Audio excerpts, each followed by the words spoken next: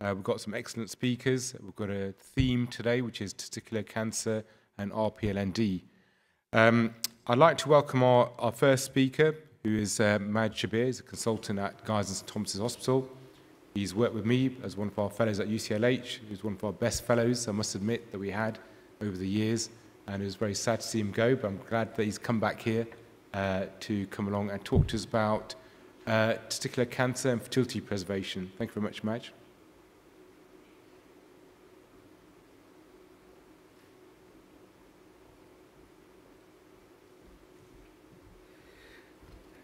Thank you very much, Asif.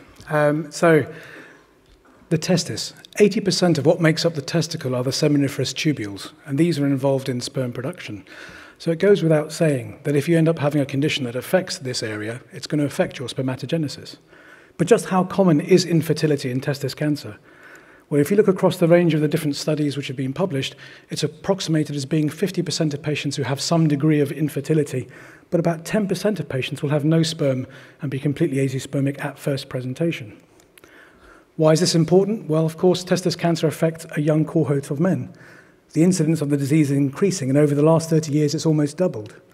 But our treatments are also becoming more successful. So as a consequence, we're getting more patients, younger, surviving their cancer and looking forward to a normal, healthy life afterwards.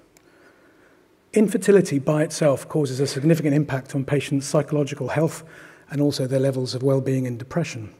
If you superimpose the development of infertility on top of a cancer diagnosis, it creates an even bigger stressful situation both for the patient and their partner. So why does infertility occur in testis cancer? Is it just related to the tumour, or is it also related to the treatments that we subject patients to? Well, it's a combination of both, but of the two, our treatments are probably the bigger cause of the trouble. So with the testis tumours itself, is it about how the testis is formed, or is it the damage to the testicle from the tumour? Well, again, a combination of the two. Skakebak first coined the phrase of testicular dysgenesis, this syndrome where you have altered Leydig cell and Sertoli cell function, which leads to this syndrome of developing the undescended testis, reduced sperm count, and testicular germ cell tumours. And there's certainly an epidemiological and biological connection between testicular cancer and infertility.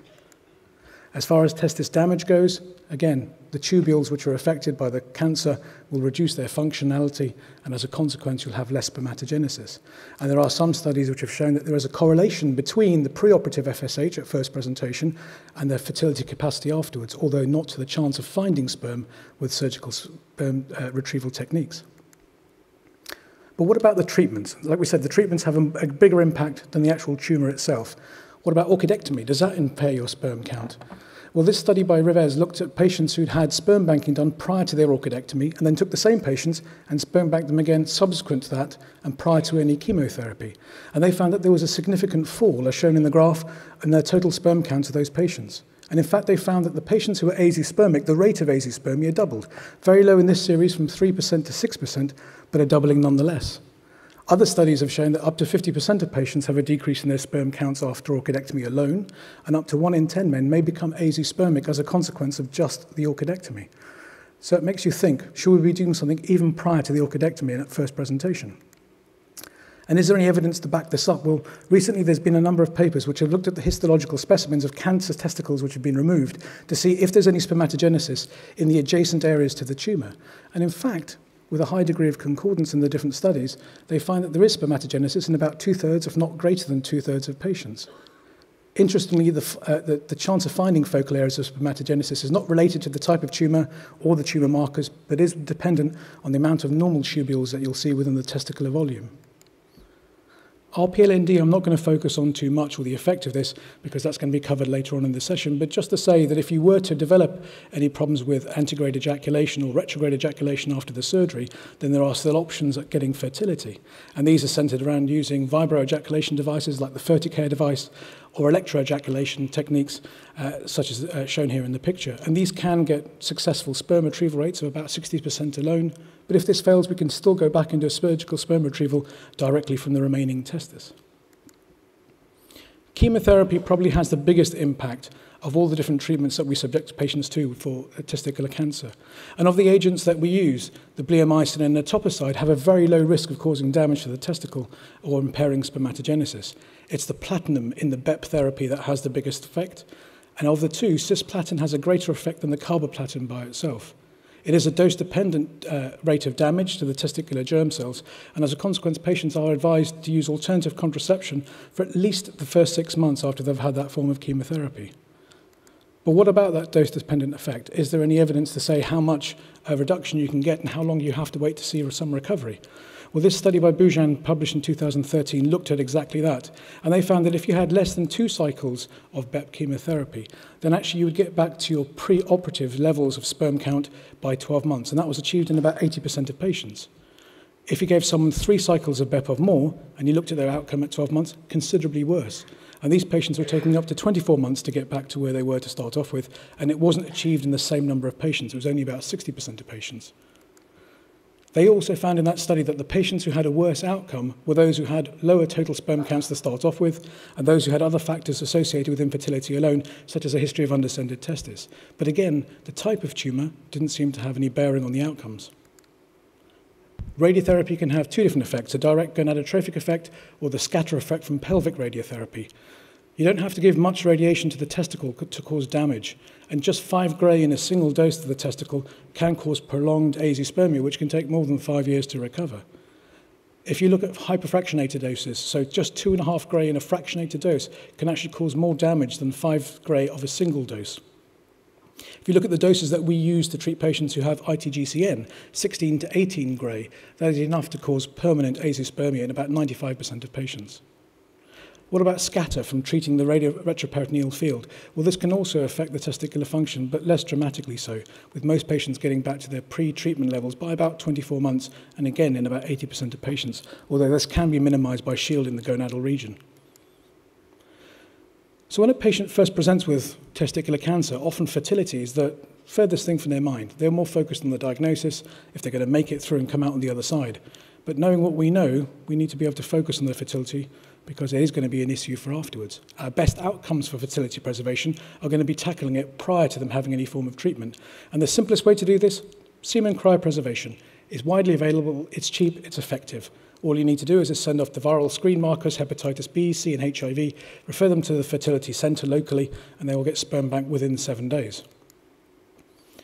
But if you look at the typical pathway of a patient who comes through with testicular cancer, this is what they usually go through. And although doing sperm banking prior to orchidectomy is favoured, it doesn't usually happen at that time course. It usually happens prior to chemotherapy.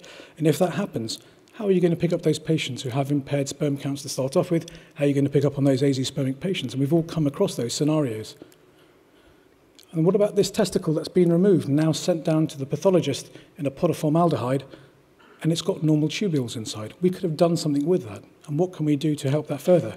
So you've got the tumour in the centre, but to the north and south of it, there are normal seminiferous tubules. And it comes to mind that when we're thinking about the testicles, we should probably treat them no differently than we do other paired organs within the urological system. We certainly wouldn't think about doing an operation on the kidneys unless we knew what the renal function was like beforehand. So why should we consider doing surgery here if we don't fully understand what the function's like before we do any surgery or treatments? Now, if you look at the recommendations from the EU guidelines about tests that should be done in someone who's being diagnosed and staged with testicular cancer, this is the typical list, and this is what we all typically do. Fertility investigations are highlighted here, but they're not considered to be an absolute essential prior to the orchidectomy. And this is where I think we need to make a change. I think there probably needs to be a paradigm shift, not necessarily in everyone, but it's not difficult to just do some additional blood tests at the time of doing your tumour markers. And if you did an FSH and it was elevated, it may highlight the fact that this patient has problems with their fertility. If their fertility is otherwise unknown, always be suspicious. If they have any risk factors associated with low fertility, be suspicious. And maybe we should be doing what we're doing here. So if you look at the blocks in black, at the time of doing your preoperative tumour markers, maybe we should be checking the FSH, LH, and testosterone at that stage and doing the viral screen, so we're prepared for their fertility before any surgery. We can then send them off for a semen analysis if their FSH is raised or if there is those factors of having an unknown fertile status or any risk factors for infertility. And if they turn out to have azoospermia or severe oligozoospermia, we can proactively manage them prior to their orchidectomy and maybe do something different at the time of their orchidectomy. And I just wanted to highlight 3 special conditions that we come across. The patient who's azoospermic after treatment, azoospermic at presentation, and the patient who has cancer in their solitary functioning testis. Well, for the patient who's azoospermic after treatment, we can now offer them things like a micro-TZ, This technique is excellent at being able to find isolated areas of spermatogenesis under the high-power microscope at times 20 magnification. And these isolated dilated tubules that you can see here at the bottom, they can be individually picked out, handed over to the embryologist live in theatre, and they can tell you if there's sperm there or not. Overall success of this technique is about 50%. But what about in patients who've had chemotherapy before? Well, even in that setting, it can be successful. The studies that have been published have been available since the last 15 years. The numbers remain very, very low, but they all have the same message. Sperm can be found, even in patients who've had chemotherapy 10 to 18 years beforehand and remain azoospermic on their semen samples. What about the patient who's azoospermic on presentation? What can we do for them? Well, here we can think about doing something called the oncological testicular sperm extraction, or oncoteasy. And the way that we do this at GURS is by doing a radical inguinal orchidectomy as you would do ordinarily. And as soon as the testicle is removed from the body, we do a table-side dissection with the operating microscope immediately. And you can see in the picture how the tumor is being reflected to one side. And then we're searching the tubules on the inferior aspect of the normal testicle and searching under increasingly higher magnification until you find the isolated tubule, and then you check that has spermatogenesis by passing it over to the embryologist in theatre. And again, this technique has been described for some years, from as early as 2003. But if you look at the vast majority of the data that's available, it's based on single cases.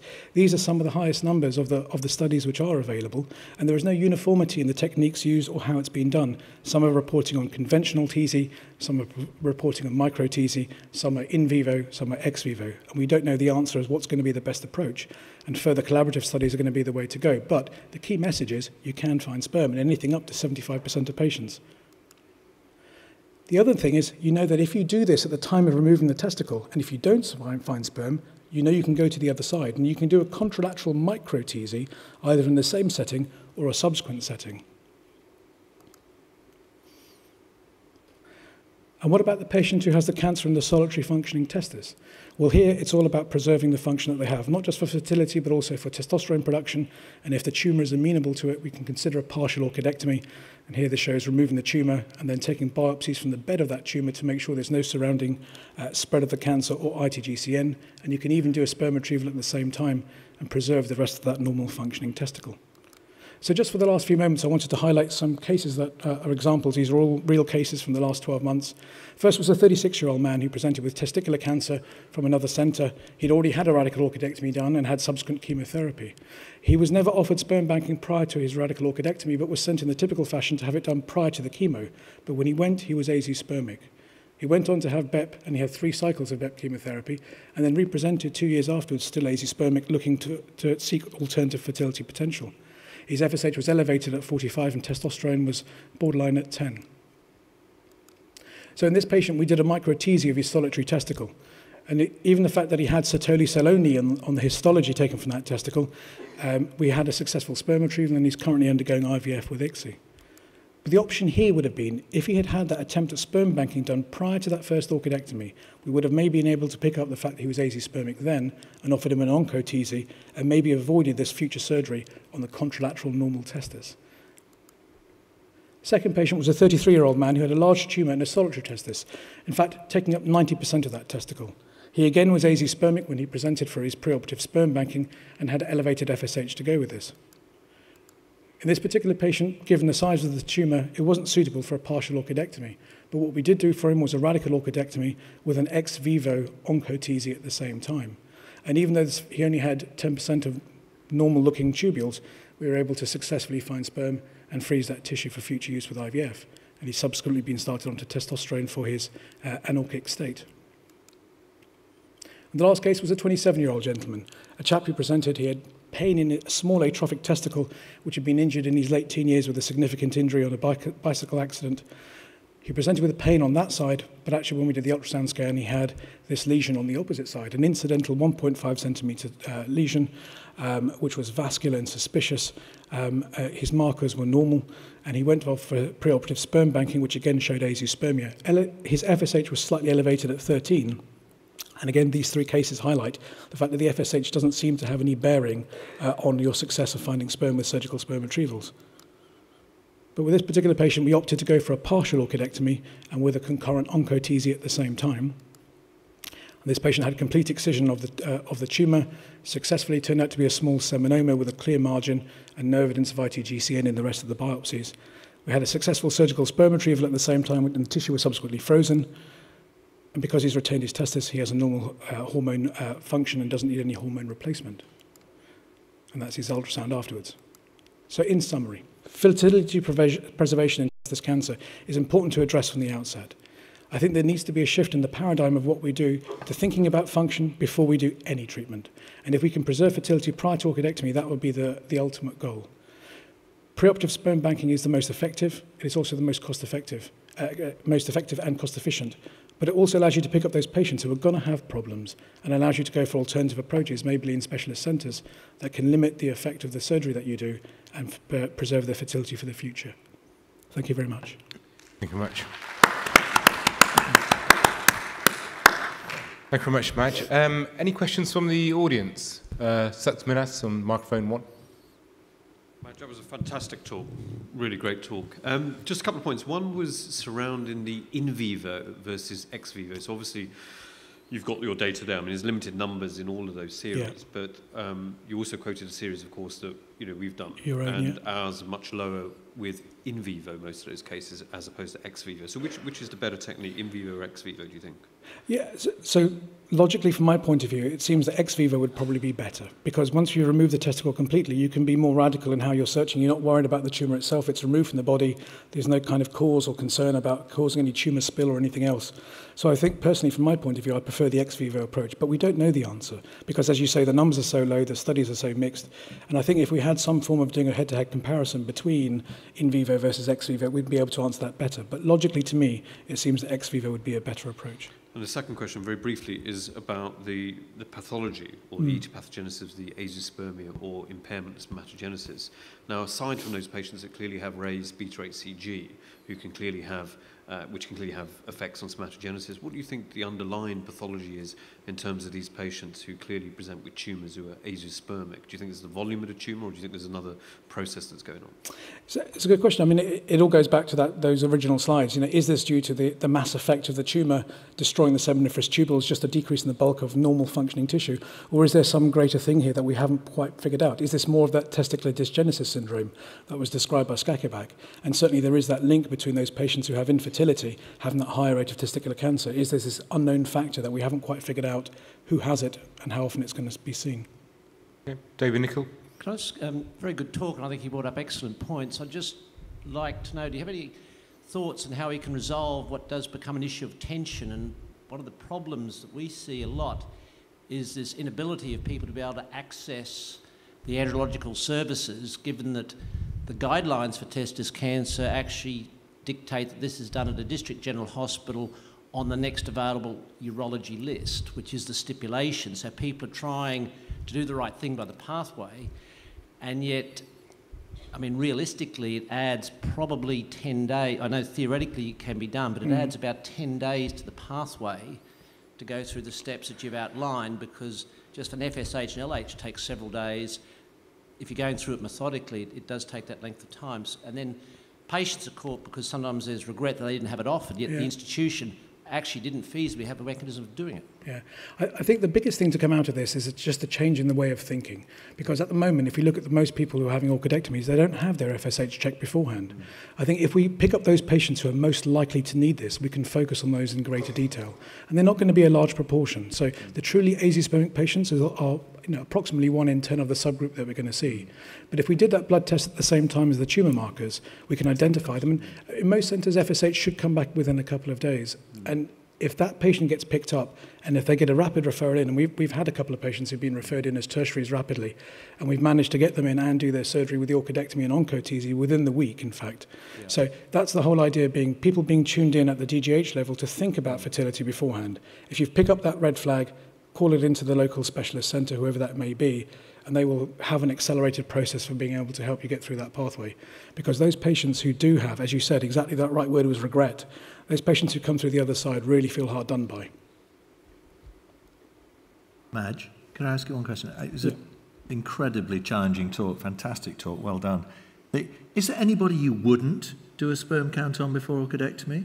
Or do you think, that is your shift gone so far that you think you shouldn't do an orchidectomy without knowing what the sperm count is? I mean, I think, if you've got a patient who's clearly completed his family, and he's quite happy about the situation, he's not someone who would have thought about sperm banking anyway, and he's aware that whatever situation he has, if it's an unknown, it's going to get worse, well then, it's all about rationalisation of resources. Okay. What about somebody with a normal-sized contralateral testicle? They've got a testis tumour on the left and the right testicle feels a good, firm, bulky testicle. Do they need it doing? Yeah, well, I'd say you can't go by testis volume by itself. Okay. Because we do come across patients who can have a normal testis volume and still have non-obstructive azoospermia. Okay. But doing that FSH will give you a marker of what's going on with their function. So the size by itself doesn't give all the clues. Very helpful. Thank you. Thank you.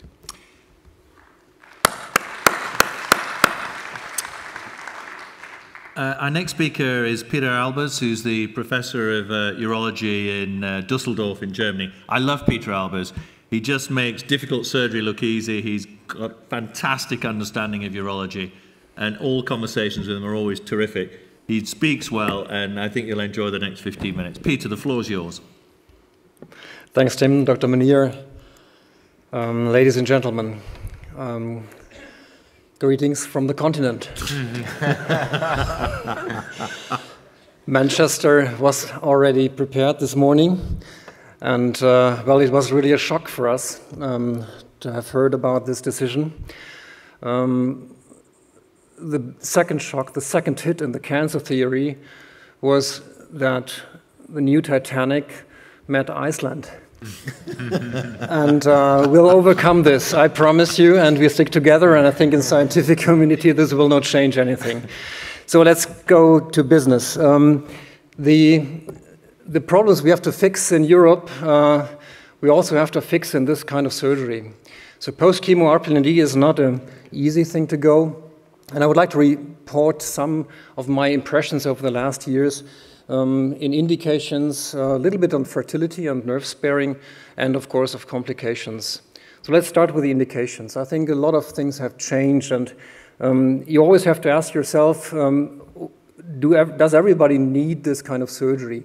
Actually, if you go through all the files, 50% of the patients does need surgery. They have necrosis after chemotherapy. Chemotherapy was successful. Unfortunately, we cannot detect these patients, and we will miss some of them that remain with viable cancer. This is usually less than 10%. But a new feature which is coming up is we're going to miss teratoma elements that will succeed or will develop into malignant transformation. And this is a dangerous disease, and not everyone is aware of this. Of course, we can diminish follow-up investigations when you have cleared the retroperitoneum, but this is a minor issue. So a simple teratoma can be removed. Usually technically it's feasible, but 25% of those patients will recur, and this patient, in spite of having been cleared, died later on primitive neuroectodermal tumor, a malignant transformation of a little teratoma rest in his pelvis. So this kind of surgery is tough. This kind of surgery has to be complete. And on the other hand, we have to ask ourselves, does really everyone needs this? This is a huge seminoma. It's a classical impression of a seminoma which responds usually quite well to chemotherapy. And some years ago, there were helpful information on PET scanning in these seminomas. However, if you look this paper from Maria de Santis very closely, you see the PET scan results get more accurate the longer you wait after chemotherapy. So this is 6 weeks. We now wait 10 weeks. And why do we so? Because 12 to 20% of those seminomas will be false positive. So this guy, again, responded well to chemotherapy. Then a PET scan was done with FDG, and undebatable spot was seen on the PET scan directly in the center of the mass. So to that time, we decided to get histology of this, and this usually ends up in disasters. This patient got an ileal ureter because of this, and everything was necrotic, so surgery was completely senseless. And that led us to look our series up. To that time, we had about 300 post-chemos, and 22 of them had seminoma in the beginning, and 11 had a FDG PET before, and 7 out of these 11 patients had false positive signals. but the results you can see with a considerable morbidity of surgery. So that brought us to this paper that we suggest now a new pathway for those seminoma patients. If you see a mass with a positive signal and it did not progress or even shrank, you should repeat the PET scan. And if this does show the same picture, then you should not go on and proceed with surgery, but then you can go on with surveillance. Actually, the only real indication to perform surgery on a seminoma patients is when they have a stent in and you cannot remove the stent because the ureter was obstructed by the tumor. And in those cases, I do a ureteral lysis. And this is not tumor surgery. It's nothing to do with post-chemo, but this is the only indication I perform surgery in seminoma. Non-seminoma is a different issue.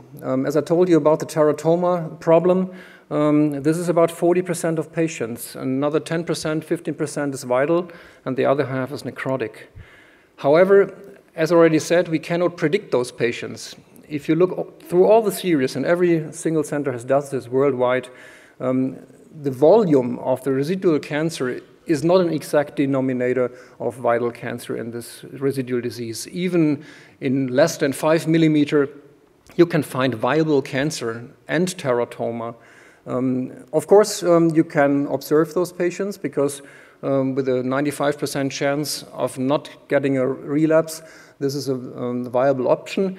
However, you have two series. This is one from Canada with 270 patients and 15 months of follow-up. They showed already a 6% recurrence rate. And the Indiana series with 140 patients showed exactly the same 10% recurrence rate that we have seen from our histology results. So you just have to wait long enough, and this means for the patients that they need lifelong observation instead of surgery. So I'm usually above 1 centimeter, definitely pro-surgery. Around 1 centimeter, my decision is a little bit dependent on the primary histology.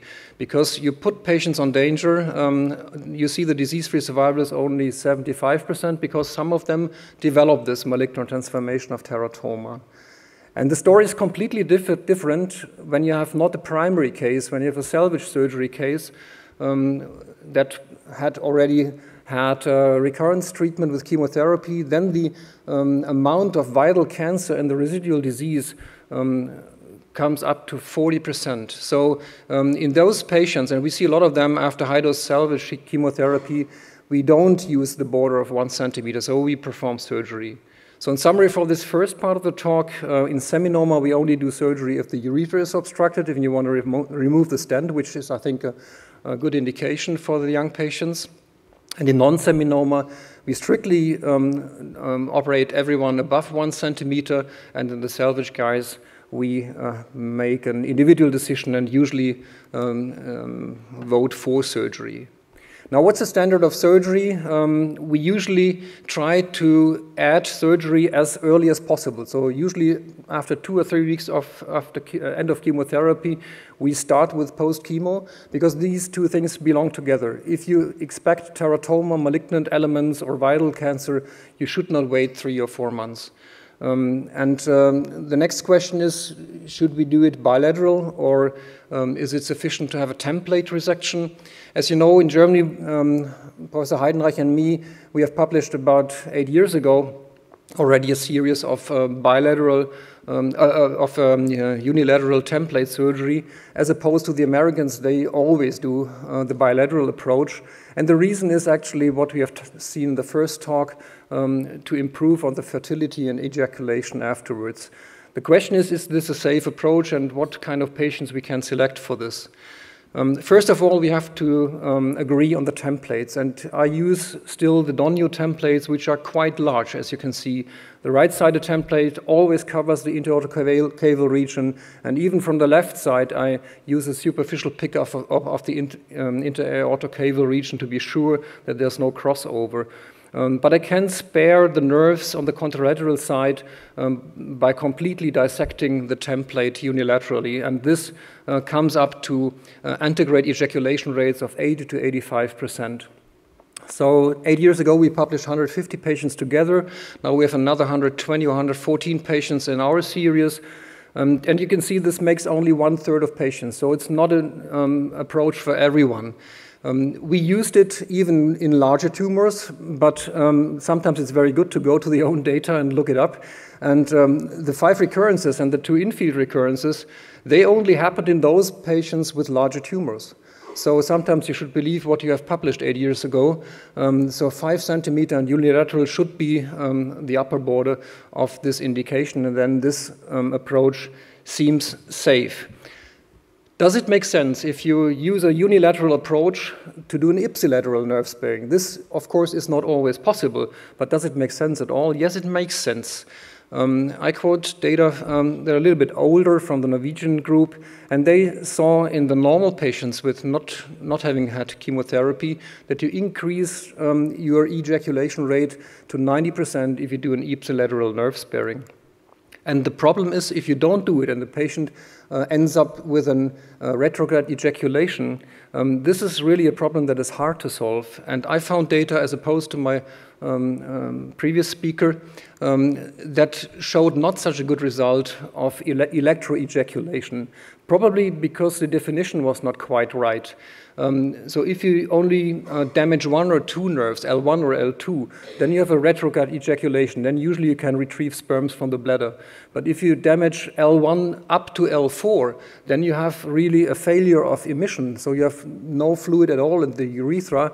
And this really is a problem that you cannot really solve by electroejaculation. So they did it in all these 22 patients, and finally a good semen quality was achieved in only 3 of them. So I think this is a considerable problem for these young patients because, as you heard, sperms will recover if you have a previous good sperm count. It takes 2 or 3 years, but even after 3 cycles of chemotherapy, the young patients will be able to father children, but they need some nerves. And so you have to be aware of the anatomy.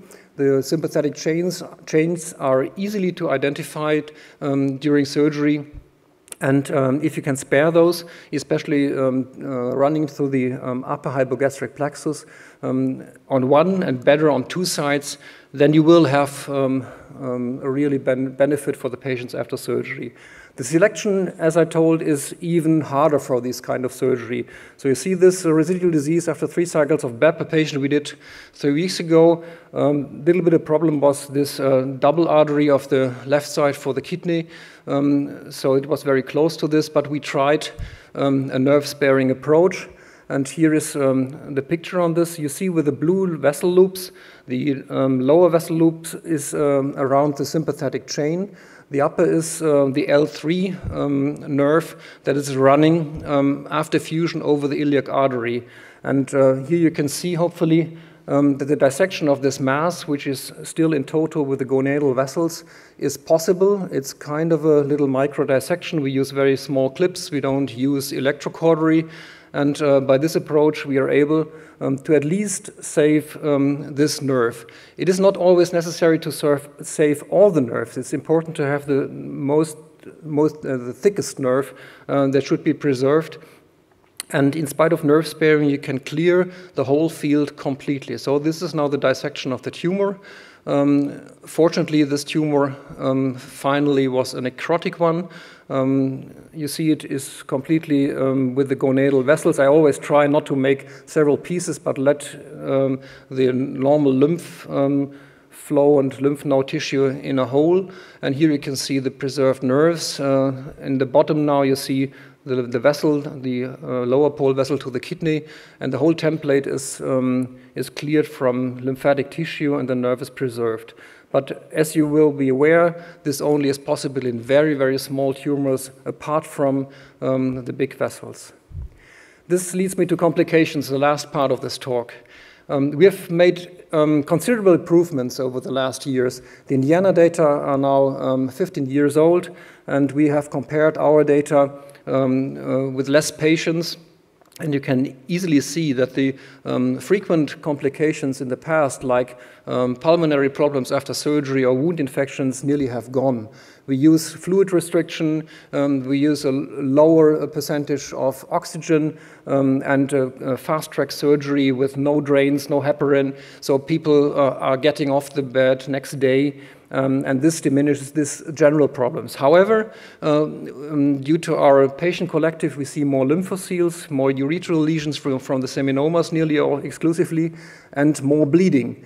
To come to two of those problems, lymphocele is a very frequent problem after this kind of surgery, but it doesn't need such a big solution. So these are two patients, 1 year post-op, 3 years post-op without any complaint, and you just leave them alone. If they don't complain, if you have no obstruction of the vessels, you shouldn't treat those lymphoceles.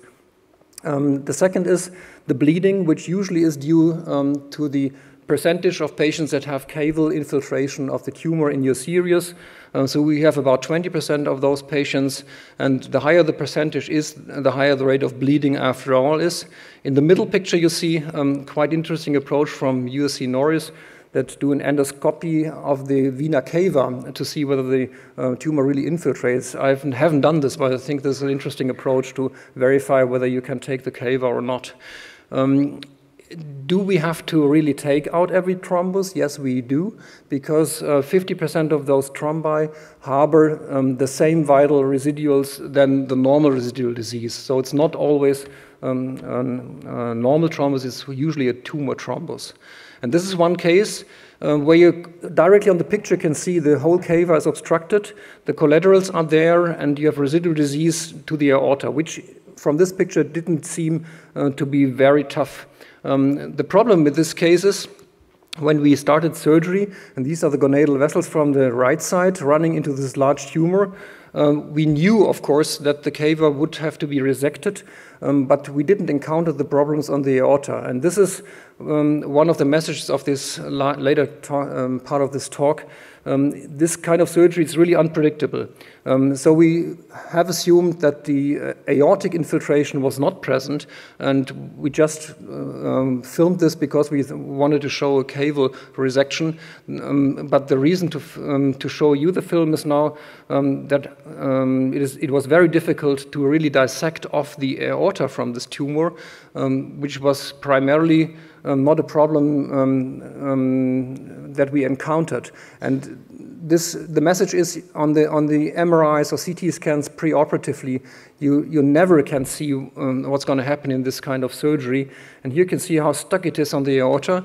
And we need some 10 seconds more to see this film, because now I run into the wrong plane. And sometimes it's really a problem. You see the vena cava and the renal vein above, but here you see that the adventitia of the aorta is on the tumor, left on the tumor. So what you can see, this whitish tissue, is already the media of the aorta. And when I showed this film to a vascular surgeon, he says, why did you leave this aorta in place? I should have replaced it. And this is always the decision you have to make. And for this, you need, usually for this kind of surgery, colleagues that you can ask right away. This thrombus in the cava was not a problem. We resected the cava. This was not the case. But the summary of this is, you see here, this was the case 1.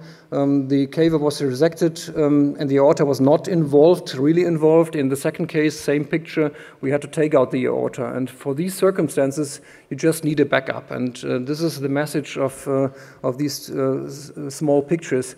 So it's not only the volume that matters. This has been proven in the Indiana series. You can see that the post-chemo RPLD has a perioperative morbidity of nearly 6% if it's done in outside centers, periphery. And in Indiana itself had 0.8 perioperative mortality of this disease.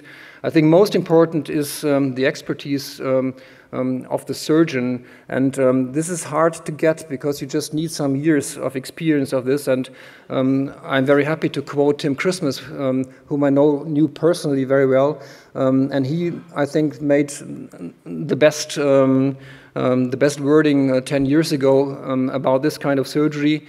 To avoid cancer recurrence and reoperation, it's crucial that the first post-chemo is careful, complete, preferably done in a center with expertise in this procedure. And I think this sums up what I want to tell you. And the development you made in the UK to centralize this kind of treatment certainly is a benefit for those patients. With greetings from Düsseldorf, thank you very much.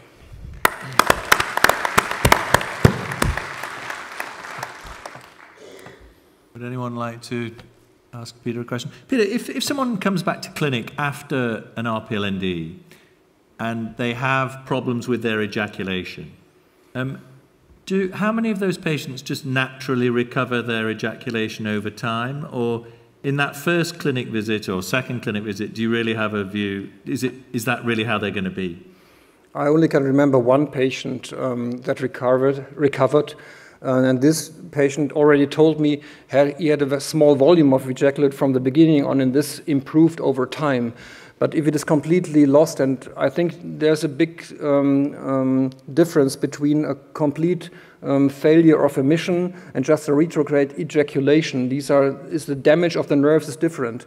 So as I told, if you have only one nerve damaged, it might be a retrograde ejaculation, but he still has an emission. But if he has really a failure of emission, this certainly will not recover. And even in the retrograde ejaculation patients, I've seen only one patient that recovered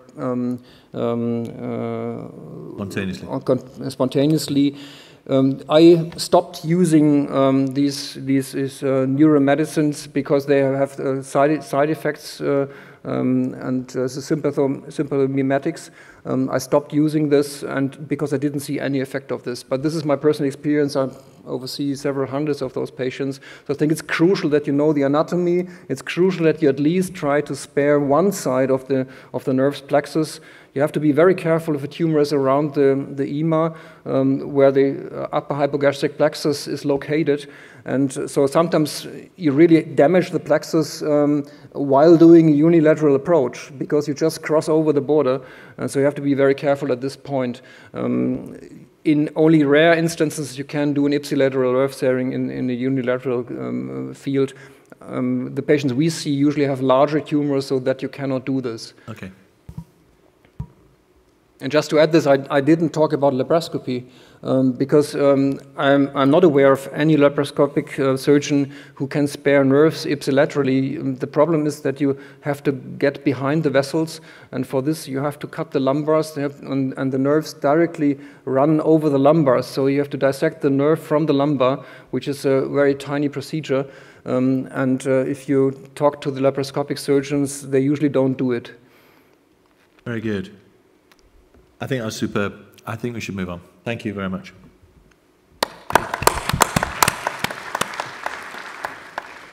Well, Peter's shown the results and the techniques and the challenges that one of the world's best surgeons in this area faces. And now we have Matt Hayes to tell us how we're doing in the UK. About 4 years ago, we commissioned a one-year audit of RPLND in the UK. And it's just been accepted for publication. Matt is the lead author on that paper and wants to avail us of how we're doing in this operation. Matt, the floor is yours. Thank you very much, Mr. Chairman, and for asking me to follow such an auspicious predecessor. Testicular cancer remains a significant healthcare challenge in the UK, with more than 2,000 new cases diagnosed each year. And it generally impacts, as we've heard, on young men and their families at a critical point in early adult life. And although most will be cured, their treatment is often complex and requires a multidisciplinary approach, particularly in the face of metastatic disease. There are pretty long-established criteria for surgery regarding RPLND in the UK, and generally this centres around the requirement to excise any radiologically significant residual mass which remains following systemic chemotherapy for non-seminomatous germ cell testicular cancer. Some men may relapse later during their surveillance or may require salvage surgery in rarer chemo-insensitive disease. Now you will see mine is not as big as Peter's. However, you will see the fairly typical scenario where we've got an obstructed right ureter, which is somewhere in this lump with a hydronephrotic lower pole, a duodenum that's inseparable from the lump, a left renal vein that's obstructed by the mass, and just there some intracaval tumor thrombus. So the capacity to deal with all these eventualities is critical to surgical success.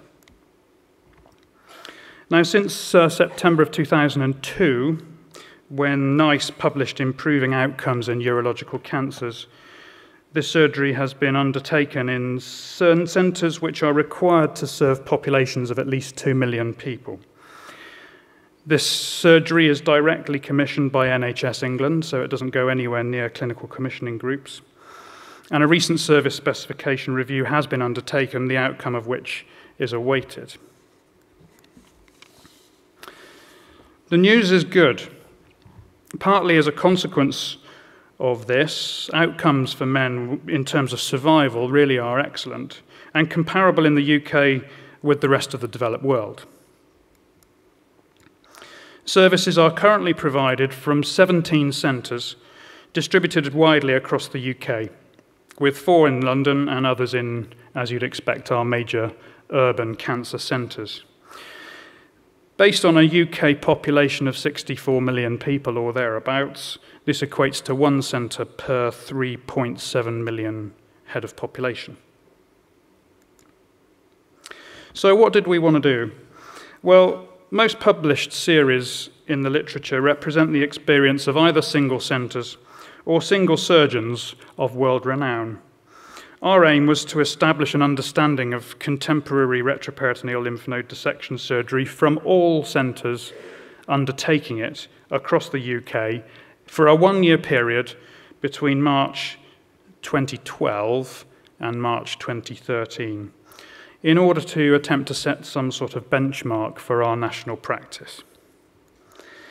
And I am, as you might imagine, extremely grateful for the enthusiastic support of all members of the BAUS RPLND group, the initial membership of which is displayed here. The group's expanded slightly since we started, all of whom very generously provided data on their patients and the surgery provided to them.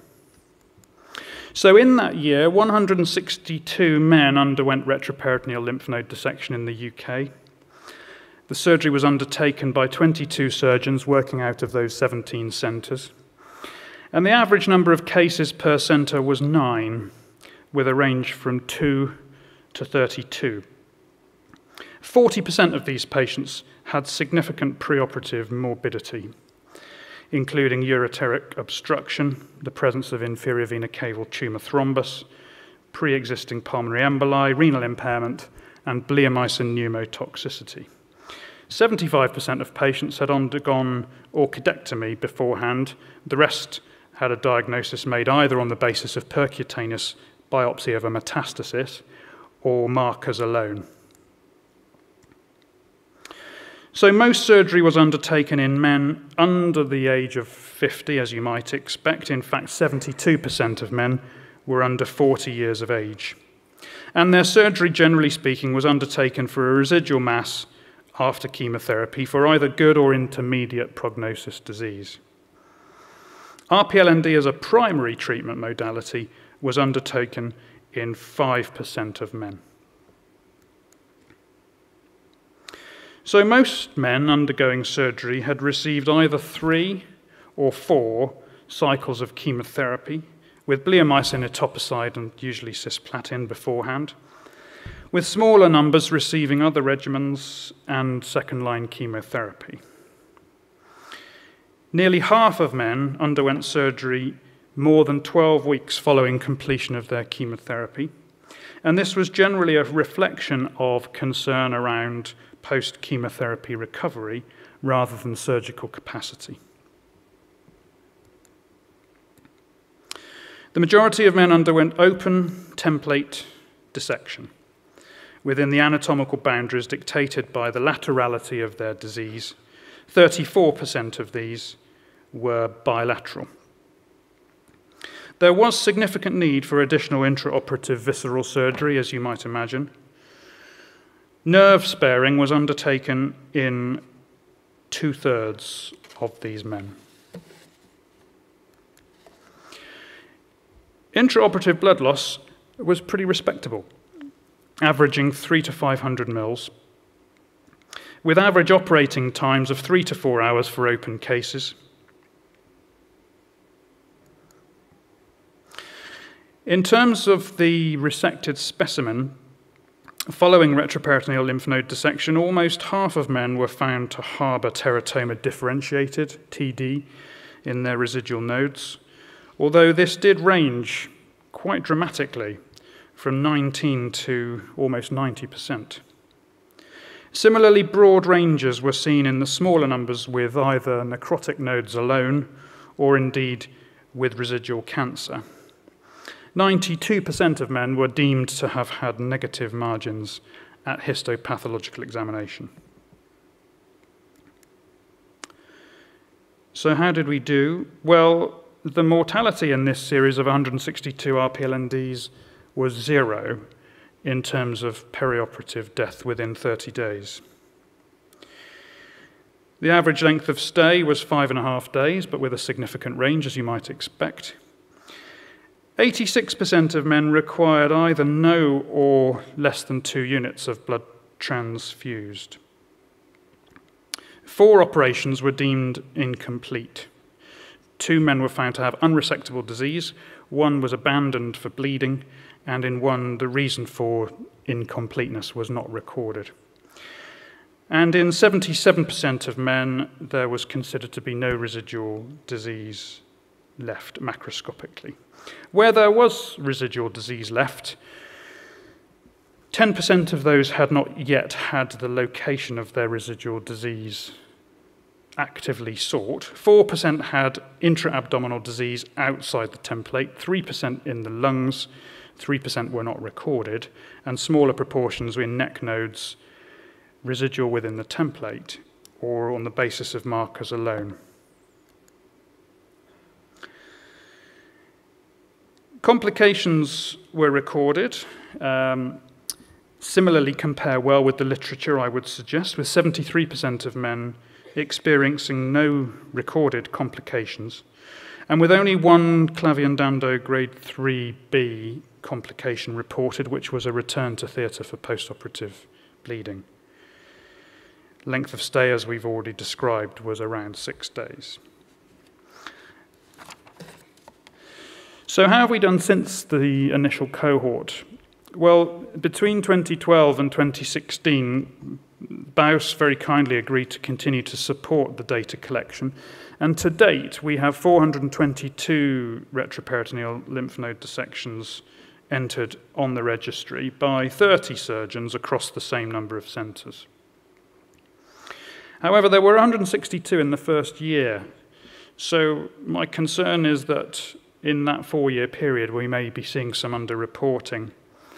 And we know that the number of centres submitting data has unfortunately fallen off a little.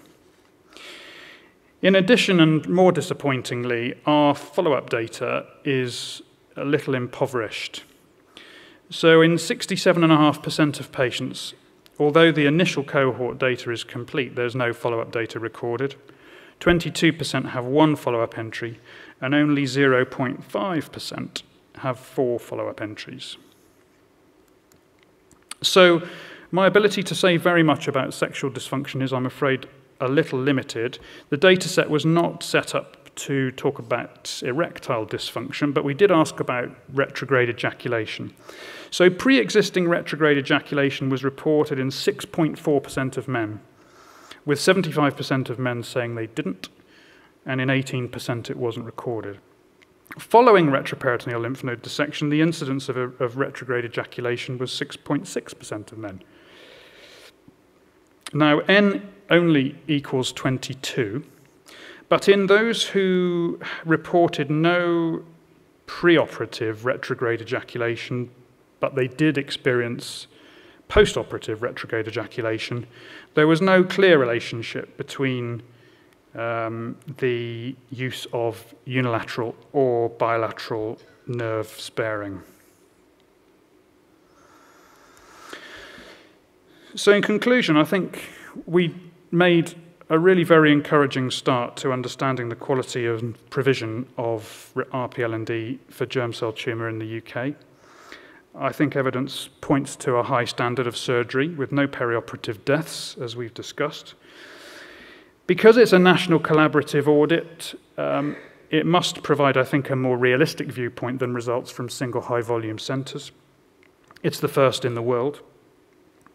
But we have no meaningful medium term follow-up available as yet. My expectation, however, is that this will be forthcoming. I'm very grateful to all those men who have, over the years, given permission for their data to be collected, and in particular to all my colleagues for having submitted it. Thank you very much.